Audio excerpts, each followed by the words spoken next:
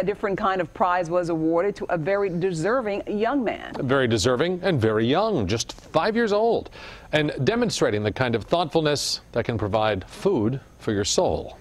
Here's the upside. There's a sea of boys in blue in this first grade classroom at Brighter Choice Charter School in Albany. On Tuesday, one of them was asked to stand up and be recognized. Why? Because I was feeding the homeless. You see, this summer, Malakai Houze, just 5 years old, learned that some people don't have a home or food, and that didn't seem right. I feel sad. Yeah. And you want to try to make things better? On Mondays, since Mom and Dad were at work, he spent time with his Aunt Lucinda and saw her prepping all this food and then giving it away. And he noticed that each Monday I was making these sandwiches, and he said, "What are you doing, Auntie?" And I said, "I'm feeding the homeless." So he said, "Auntie, can I help?"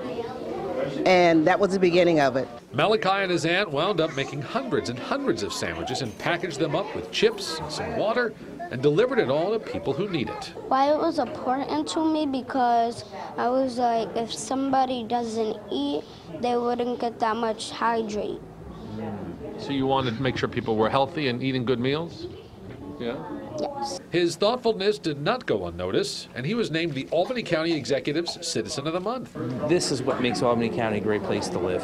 Malakai's father, Akeem, was beaming with pride. Excellent. It's such a great feeling, yeah, for him to be recognized for something so terrific. But his son isn't done just yet. Now he wants to bring chicken soup to the homeless during the winter months and even get his little sister to help. My baby sister's 2 years old, and her name is Malakai Houze. So you have plans? You're going to get your baby sister helping with sandwiches next year? Yes. Hey, you got to love his conviction, right? Malakai has the distinction of being the youngest Albany County Executive Citizen of the Month, and very well deserved. And cute. So cute. He's got that going for him, too. Yeah.